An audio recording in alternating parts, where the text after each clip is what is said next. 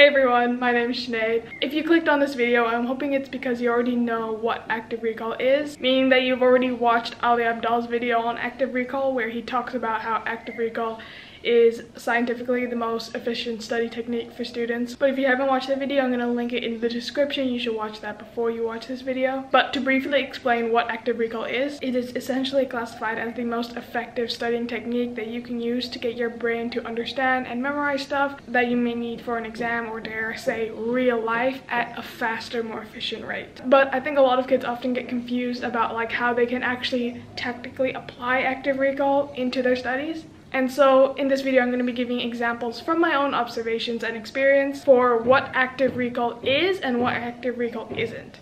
Now, I'm not saying that the things that aren't active recall are bad, they have their purposes, but it just means that they aren't active recall. Active recall is essentially what the name describes. It is the pulling of information from your brain. It is the act of testing yourself on material as opposed to passively reading it and absorbing information. And studies have shown, if you've seen Ali Abdaal's video, that the act of trying to test yourself on things, the act of trying to actually pull information from your brain, is a lot better at helping you remember that thing than it is to just like try and put that information back into your brain through like rereading or something. So let's get into the video. So this video is going to be broken up into 3 parts. First, some general tips, then language-based subjects, and then science-based subjects. So firstly, active recall is writing down questions for yourself after you finish going through material and then testing yourself on them later. Okay, first question, what is the powerhouse of the cell? I think it's the mitochondria. Active recall isn't writing down questions to yourself and then just reading the answer without trying to pull that answer from your brain first. Okay, well, first question, what is the powerhouse of the cell? Let me just take a quick peek.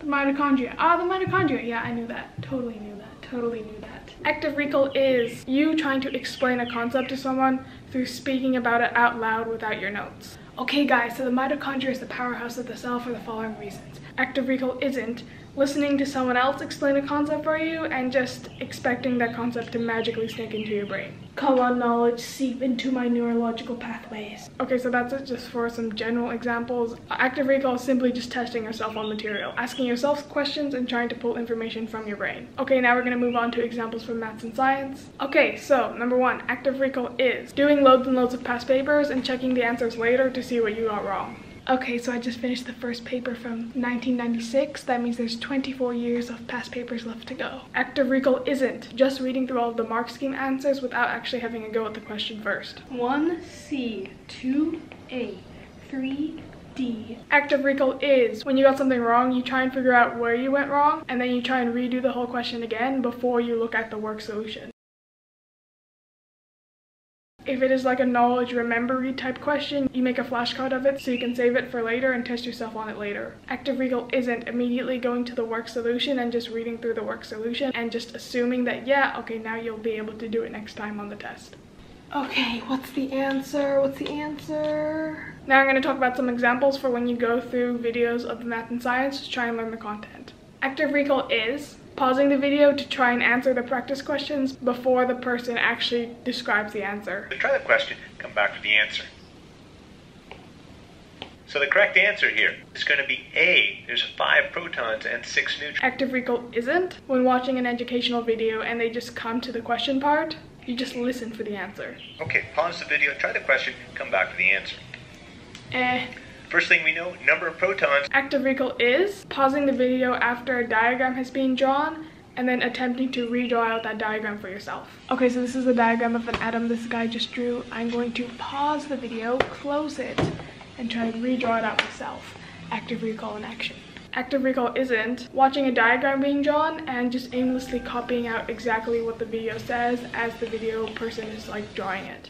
Active recall is, after watching a video, you write down everything that you can remember. Okay, so I think this video is about placentas, the human brain, and why you need to use protection. What do you think? Oh, I don't think that's what the video was about. Yeah, I don't think I was paying attention that much. I'm gonna rewatch the video. Active recall isn't just watching a video and then just doing nothing afterwards. And finally, active recall is quickly skimming a derivation and then attempting to do it yourself. And after we plug in the variables and take the derivatives and integrals, I found that f is equal to mv squared over r, which means I just reinvented centripetal motion with my own head. Active recall isn't. Again, copying down the steps step by step as you watch the video as someone explains it without actually thinking about like what's happening yourself.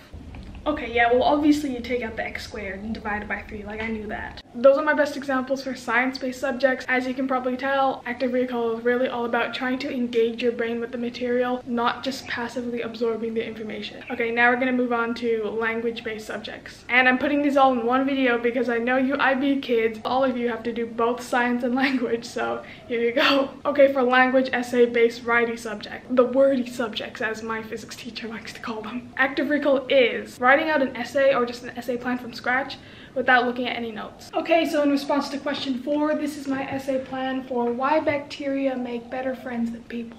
Active recall isn't you just passively reading through past essays that you wrote. Come on, essay, seep into my subconscious. Active recall is you trying to analyze a poem initially all by yourself, just by reading through the poem and thinking about it. So having read this poem, I hypothesize that the motif of the big blue ocean is symbolic of the tears that will pour out of my eyes once I'm done reading this poem. Active recall isn't you just looking up the analysis on Shmoop or litcharts.com rather than actually trying to come up with your own ideas for analysis. Shmoop says that the red apple is a symbol of sun and freedom. I mean, I don't know what that means, but I'm definitely going to put that in my essay because it just sounds smart. Active recall is you trying to translate a sentence from one language to another without using Google Translate. Translate, yo hablo español. I speak Spanish. Answer? Yes, correct. Active recall isn't you just translating one word for another in Google Translate. Translate, yo hablo español. Well, let me just try one word. Yo, okay. Let me just try one more word. Hablo. Okay, hablo means speak. I speak Spanish. I knew it. Active recall is making flashcards for any keywords, key terms, or bits of information that you need to know. Hitler's birthday. April 24th. Got it. Active recall isn't you just rereading material over and over again and highlighting it all. Okay, so I have this document and I'm just gonna highlight all the key things I need to know. Okay, I think there's a problem.